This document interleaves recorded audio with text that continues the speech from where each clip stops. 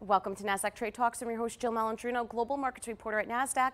Joining me at the market site in Times Square, we have Brian Rosenberg. He's the head of North America Information Services over at the London Stock Exchange Group. And we are here to discuss the Russell Reconstitution taking place 4 o'clock p.m. Eastern today, one of the biggest trading events that we will see all year. Brian, it's great to have you with us. Thank you. One of our favorite times of the year to celebrate trading. Tell us more about the Russell Reconstitution. Well, first I'd like to start off and thank you, Jill. I appreciate you having me here today. It's truly an honor, and it's really a special day, Russell Recon. For us at FTSE Russell, we have $16 trillion of assets benchmarked to our global indexes. Of that $16 trillion, $9 trillion are benchmarked to the Russell US Index Series.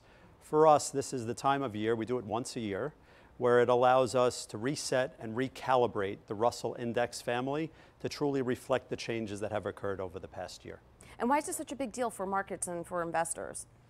We at FTSE Russell view this as the broad market index. This represents the index that investors are going to utilize. So whether you want to look across the entire US equity market, whether you want to look at large cap, mid cap, small cap, it's truly a reflection of the market, and this allows investors to make informed decisions in any capacity that they need to.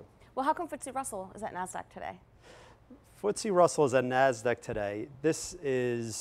I believe this is the 16th closing cross that we're doing with Nasdaq. It's truly been a great partnership.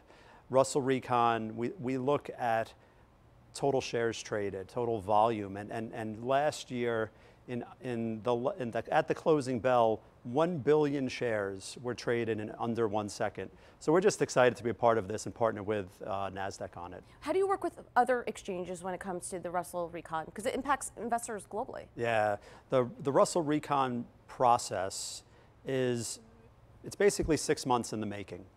So our teams start collecting data 6 months in advance. They start analyzing the data. They start looking at the rules and the methodology that we have in place, of which they then start to formulate market cap for the respective companies in the index family. May 10th is a big day, so that's called Rank Day.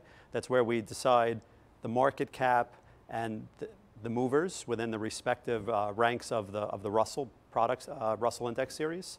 And then what we do is 3 weeks prior to today, so on June 7th, we issue all the changes we're making to investors. So investors get to determine what they want to buy, what they want to sell, what changes they're making respective to the changes we're making in the index. Mm-hmm. And then we also provide the information to the exchanges. So the exchanges understand order flow, and they take all the hard work and they make it easy. They ensure seamless, timely, and they do it in a way that creates the least amount of impact on investors. All right, now what are some of the highlights from this year's Russell Recon? This Russell Recon, this has been an interesting one.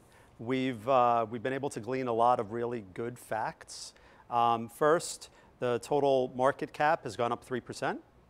I think this is the first time since 2012 that Apple is no longer the largest market cap company. Oh, interesting. So Microsoft is the new number 1, Amazon's number 2, Apple slots into that 3rd spot.